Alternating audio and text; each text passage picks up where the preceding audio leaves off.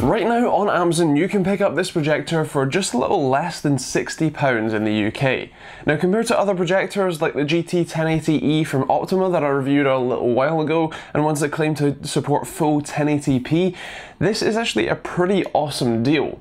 Now, whether that's actually a useful projector or whether it's kind of just an empty box of plastic is possible to debate, but in this video we're going to take a look at this one and see if it's actually good for, well, anything and worth any of your money. Taking a look around the device, obviously on the front you have the lens itself as well as the intake for the incredibly loud fan. This thing is insane. I don't even understand how it can get this loud for the fact that it's probably a 50mm fan and it's about 5mm thick, but it is insanely loud, so just bear that one in mind. On the back you have all of the inputs, so here you have the AC in as well as the main power switch. You also have a USB port, HDMI in, as well as headphone out and AV in, so if you want to use your GameCube with it, you can use the included adapter. You also have the IR receiver for the included remote, although this remote doesn't include any AAA batteries, so make sure that you pick up some AAA batteries as well, and you also have a VGA in if you want to use that too. On the top of the projector you have the power button, and don't be fooled by this sort of aesthetic piece. There is no other buttons on this device. It is purely power, and you have to go get batteries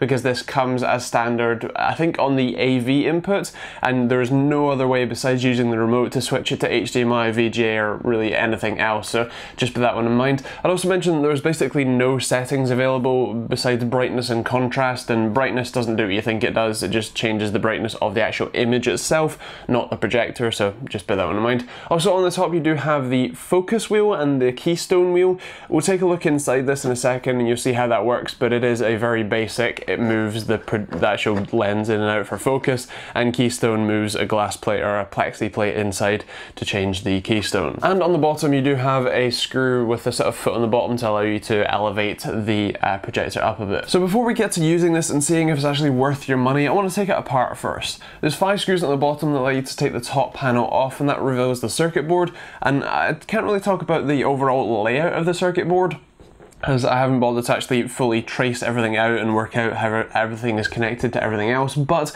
I would mention that there are some rather serious issues with it. First of all, they couldn't be bothered to remake the circuit boards when they found out there was an issue, so they actually just soldered a jumper wire from one side of the board basically to the other. This is very visible on the top, and they just used a bit of non-conductive tape to hold it down, so yeah, good job guys. Also, they use self-tapping screws into the plastic here, and while these screws aren't grounded in any way, so it's not as much of an issue as if this was a metal casing or they were screwing into a metal casing, these screws, especially the central one, actually cut into the circuit board, revealing the copper, and they actually cut a trace, and if the screw was any wider, it would have actually destroyed that trace entirely. Now, it seems to be functioning fine, but I would make it clear that these screws are very badly designed in that they are cutting into the PCB, they're cutting away at the copper, and they're potentially destroying traces. It is common practice to leave a significant amount of space around any mounting holes. I mean, if you just look at a standard ATX motherboard, you'll notice that all of the mounting holes for the motherboard have grounding pads around them, and they're also isolated for a good probably at least 3mm all the way around.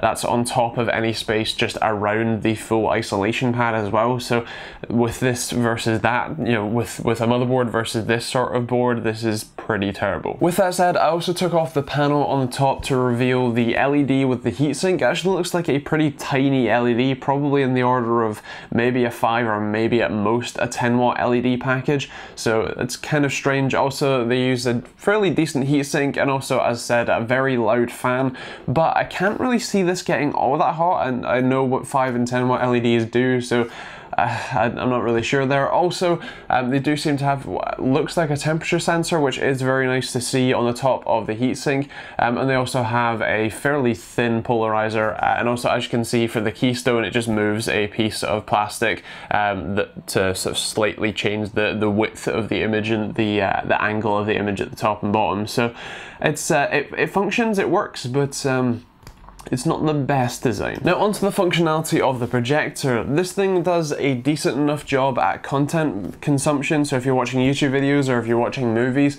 it's not too bad. The overall visual aspect and the overall visual fidelity isn't too bad. The audio quality, because they just use a tiny little speaker in the back, is absolutely terrible, so make sure you have some speakers or headphones or something. But either way, it's decent enough for, you know, movie watching and stuff like that. You can run it at 1080p, it does accept a 1080p input signal, but the clarity for this, or as the Amazon listing says, clarity, just isn't there. You cannot read any text, especially if it's running at 1080p.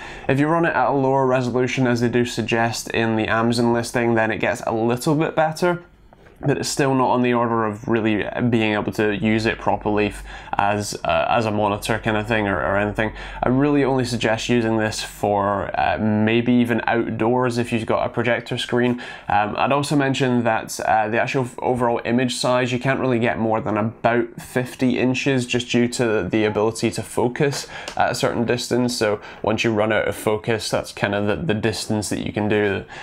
So the overall focal length is probably around 2 meters or so, which ends up giving you about a 50-inch screen, give or take. So I suppose that is kind of nice for a very budget projector, and it does a decent enough job, but the fact that you cannot read text at all, you cannot make anything out, is a little bit, I suppose, underwhelming. So for £60, is this worth it?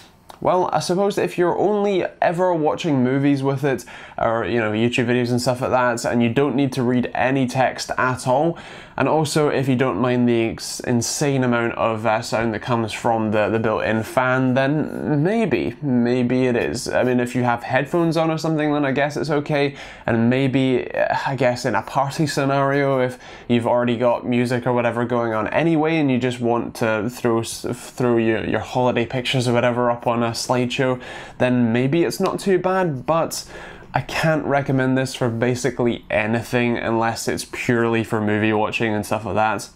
The clarity just isn't there. You can't read text, so if you are web browsing, and especially if you're trying to watch YouTube videos, you cannot read the titles of the videos at all. It's just completely impossible to do that, at least at 1080p. If you do add scaling or lower the resolution, it does get a little bit better, but then you are lowering the resolution, so then it kind of gets even more fuzzy when it comes to content consumption and stuff like that. So yeah, I think it's a fine line between slightly useful and probably not useful, so I guess I'll let you decide. If by any stretch of the imagination you are interested in this projector, then feel free to take a look at the Amazon link in the description down below.